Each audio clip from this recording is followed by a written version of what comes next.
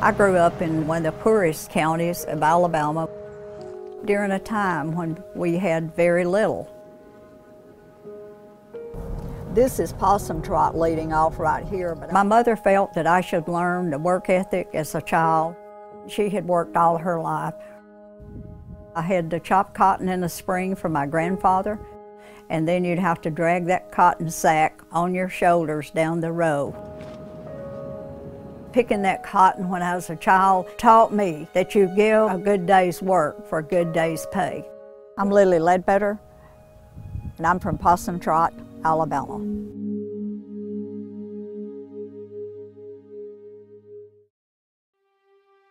I hired in with Goodyear February 5th, 1979. I wanted to be a part of the radio plant in Gadsden. We needed to work because we couldn't make it just on one salary. We couldn't pay for our home and we could not pay the mortgage. It took two people in the middle class to manage and earn enough money to sustain a family of four or more. I wanted more for my children than I had had, and that's why I worked so hard. There were not any women above me in management at Goodyear and Gadsden. It had only been men. Most of the women who had had those positions, they didn't last. I go into work one evening and I look in my mail and here's this note. It has 4 names and it was the 3 men and myself. We had the same job. The lowest paid one, he had less education, less training, was younger. He was already making $600 plus more a month than I was. Goodyear paid me unfairly for 17 years, and my family needed that money. It just floored me.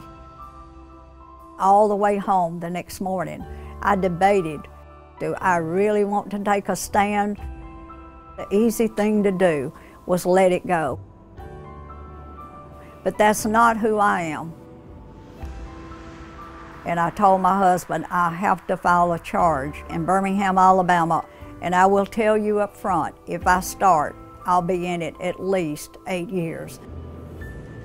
He said, what time do you want to leave? Lilly Ledbetters. Lilly Ledbetters. Lilly Ledbetters. She worked 19 years as a supervisor at a Goodyear tire plant, but at the end of her career says she discovered she was paid far less than men doing the same job. I started getting calls from all over the nation. This was not a Lilly Ledbetter story.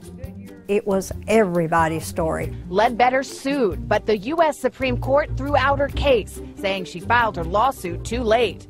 The Supreme Court ruled that even though Ms. Ledbetter had suffered clear discrimination, the law had been broken. She had missed the time in which to raise the issue. You can pray that it goes your way, but oftentimes it does not. We live in a country that we can do something about it. President Obama signed his first bill into law, passing a law that says the 180-day time period employees have to file a claim starts ticking every time they get a paycheck. And the woman who inspired it, a grandmother who took her case to the Supreme Court and lost, finally saw her goal realized today.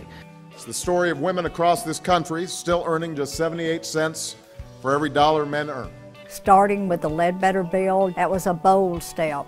He and Michelle, they came up sort of like I did, and he has 2 daughters, and he wants things better for them. Equal pay is by no means just a women's issue. It's a family issue. And he understands how hard it is on the lower class and middle class people to raise themselves up and pull themselves ahead. The last thing they can afford is losing part of each month's paycheck to simple and plain discrimination. It's a question of who we are and whether we're truly living up to our fundamental ideas. It was just awesome. I mean, it was just awesome. And when I walked up to the White House the morning that the bill was signed, my grandchildren looked at me like I was a rock star. I believe the president keeps his promises. When you make health care easier for women, when you make education possible for women and their families to advance themselves, women have a fair shot. We need more bills in Congress. We need paycheck fairness. You see, an economy built to last is one where we encourage the talent and ingenuity of every person in this country. That means women should earn equal pay for equal work.